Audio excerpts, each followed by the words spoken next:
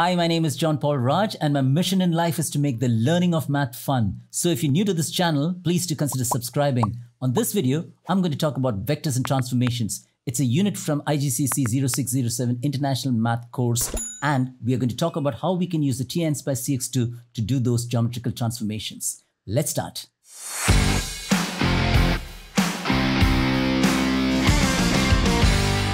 Before we begin, I must make it clear that everything that I'm going to share today is not going to be possible in the press to test mode. So you can use these features for your homework, for your class assessments, or if there's some test in class that the teacher decides that, you can use the calculator in the normal mode, not in the exam mode, then you can use these features, but not in the press to test mode. Having said that, let's get started. So this is my CAS version of the TI Nspire CX-II, and I'm going to go ahead and add a graph page. All right, I'm going to add a graph page. I'm going to hit escape to get out of that entry line of the function.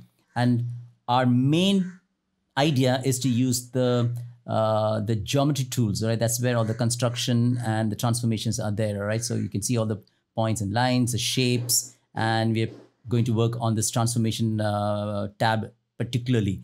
In the press to test mode, although 1 and 2 will be on, which is the points and lines and the shapes, but the measurement, the construction, and the transformation tab under the geometry menu is going to be locked. So you can't use this in the press to test mode. However, like I said, if it's a class assessment, if it's a homework assignment, you can always use these features to check your work. Or if it's a test in class where the teacher has allowed you to use the calculator in the normal mode without any press to test restrictions, you can use this technique to check your work. Correct? So let's get started. Okay. Now, the first thing to do is to get familiar with the geometry tools, especially something to do with points and lines. So what we're going to do is that let's just draw a point first. Okay. So when you go and draw a point somewhere, it helps to have this grid. Okay. So if you're wondering why I have a grid and you don't have a grid, perhaps you should just go to menu and settings, and there's something called line grid here.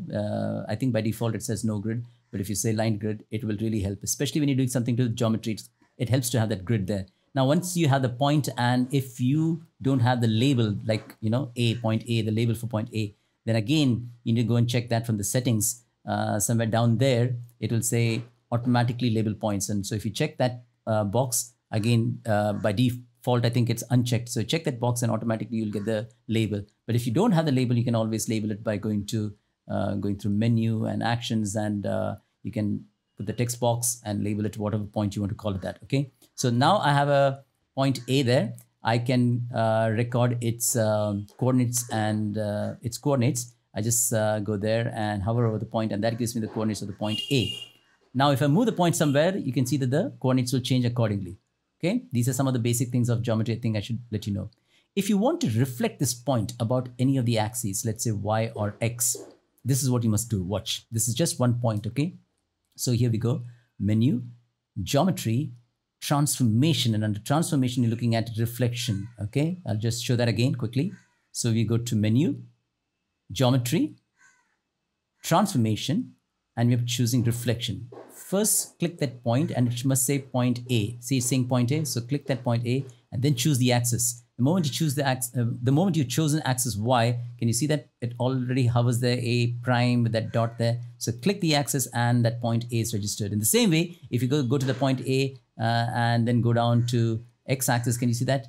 The other point is also labeled there. And that's kind of a problem because both are labeled as A prime. So this is the place perhaps you should learn how to label it differently. And so that's A prime. I'm going to make it A double prime. So A double prime is the reflection of the point A about the X axis. A prime is the reflection of the point A about the Y axis. And then you can find the coordinates in the same way. Go to menu, actions, coordinates and equations, hover around the point, and as you can see clearly, it's an X coordinate that is changed in sign. The Y coordinate remains the same. And when you hover around this point, you can see that the Y coordinate is the one that's changed in sign because that's a reflection about the X axis. All right. Now, this is about a single point being reflected about the X axis and the Y axis. What about triangles? Because in the igcse course, in the exam, you've got to reflect triangles. All right. So let me just delete these points by just hitting undo and getting rid of all this functionality that we did earlier. On the igcse question paper, the questions on reflections are not about points as such, but about shapes like triangles. Okay. Sometimes there are other weird shapes also,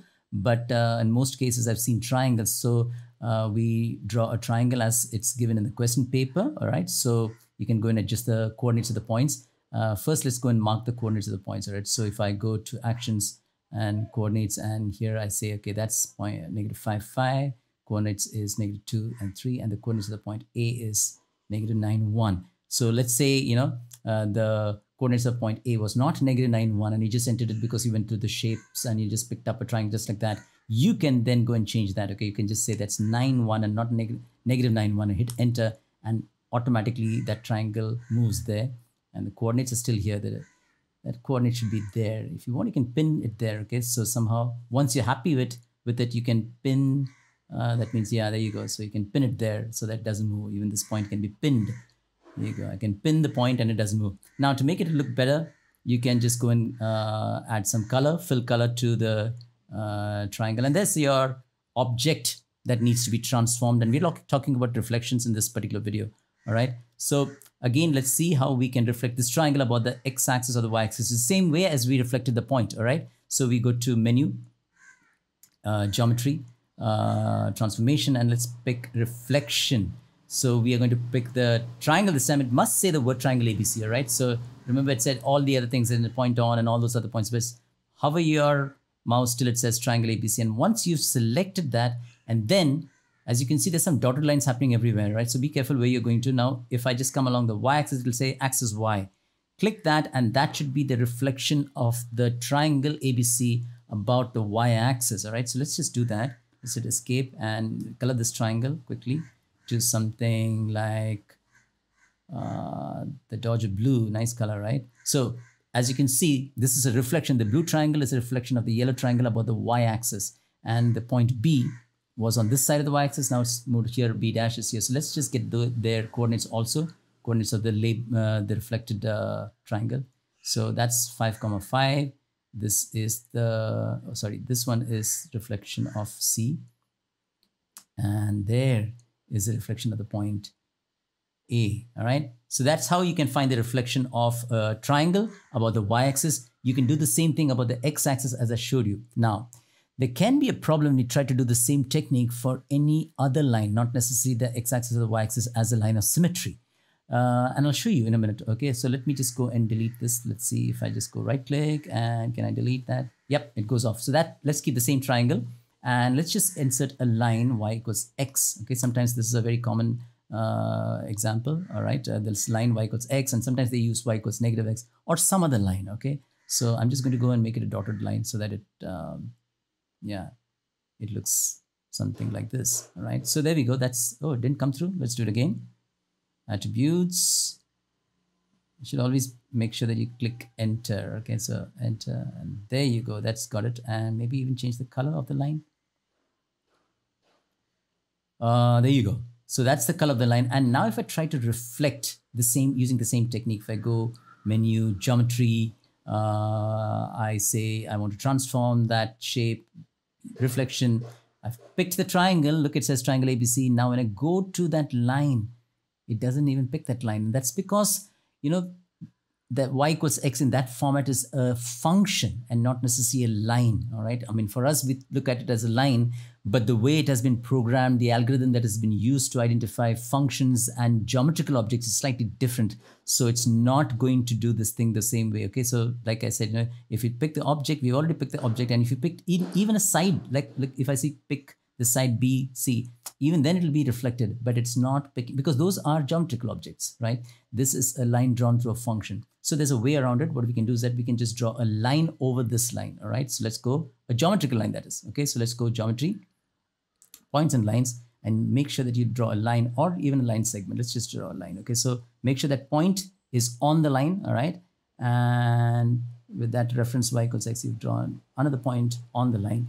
And there you've got that point on the line. And now maybe you can change the color of that line also, if you're as picky as I am. And there you got that red color line. And now, if you try to reflect that triangle, it should work. So transformation, reflection of this triangle about that line, y equals x. And there we got that, all right? And now, because we can't see it, let's just change this thing to something like 11. And there you can see that. And let's just change the color of the reflected triangle again.